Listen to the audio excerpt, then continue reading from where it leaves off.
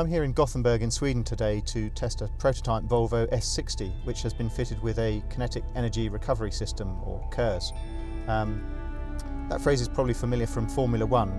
The technology is actually very similar. It uses a compact flywheel which is mounted at the back of this car and driving the rear axle.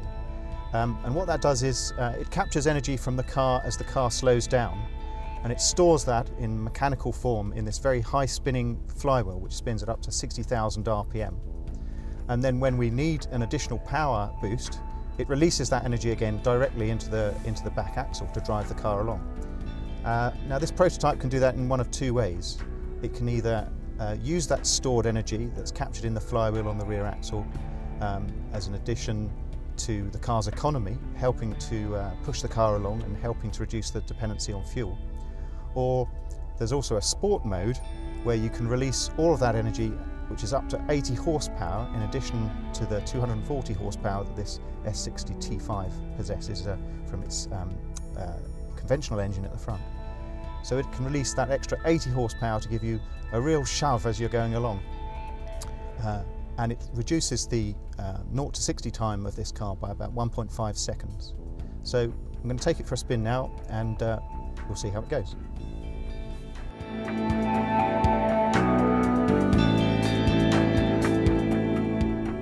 So I'm driving the experimental S60 on Volvo's test track at the moment. There's a sound from the flywheel at the back that's a little bit like a washing machine on its spin cycle, and that noise will build up over time as the system captures energy. I don't know if you can hear that building up to its 60,000 RPMs at the back.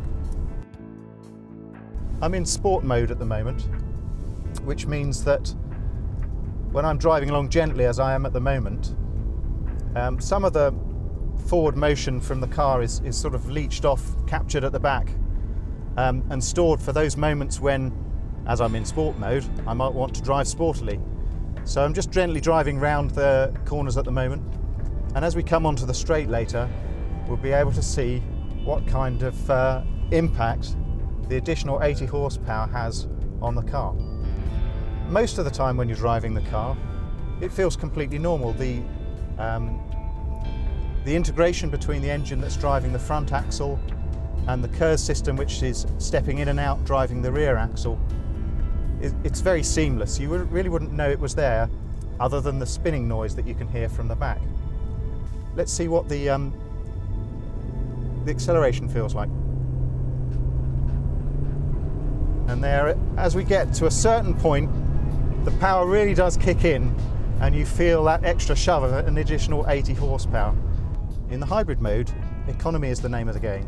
And here, exactly as you would see in an electrical hybrid system, the flywheel is just there to try and squirrel away energy that would otherwise go to waste in the braking system. So what it's doing is, as the car slows down, as we descend hills, as we touch the brake pedal to slow down, instead of all of that energy being wasted as heat in the braking system, it's being captured and stored in that flywheel. The flywheel will build up with as much energy as it can. It can store up to 150 watt hours, which is not much compared to the batteries that you have in electrical hybrids, but it is enough to make a big difference.